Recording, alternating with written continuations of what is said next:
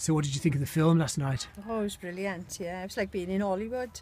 All the lights going off with the cameras flashing and different interviews. Something special. What's the horse meant to the community here, do you think?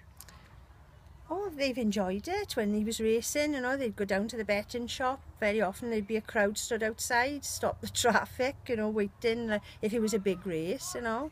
Yeah, most of them ask, when's he running again, you know, and they'd put money on, wouldn't they? Yeah.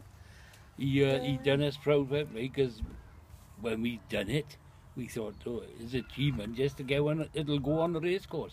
But from day one, his first race, he started winning money, and he paid for himself. Yeah. You know, but because the money we was putting in then was in reserve, like. But when he had his accident, it cost 20,000, but he had all the money himself, what he had won himself. Yeah. So. Yeah. And fair play to people in the community when he had his accident, asking, you know, how is he, and, you know, is he going to be all right? And they thought he was marvellous. Because to be fair, I know we bred him and what have you, but he had 22 wonderful owners, because every single one of them said he got to have a quality of life. Even if he can't race again, he's got to have a quality of life. And he's retired now, of course. He's retired now, yes. Where is he now? He's down in Somerset with the young lass that looked after him when he was in Phillips Racing Stables. We would love to have brought him home, and I was upset when he didn't come home. But we don't ride.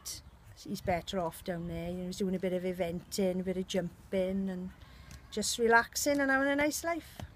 And it was lovely last night at the premiere to see the bloke who done the surgery on the horse. He was there last night, and it was brilliant to shake his hand. Yeah. And you've got a new foal on the way. Yes, 11 or 12 days' time, we'll have another little one running round here. So we hope to do it all over again. And what's your ambitions for this foal? I would like to master the Cheltenham Festival. I'm not saying win the Gold Cup, even though that would be something special, just to win a race. Dream took us to the Cheltenham Festival, but he was 6th. But we would like to go there and win this time.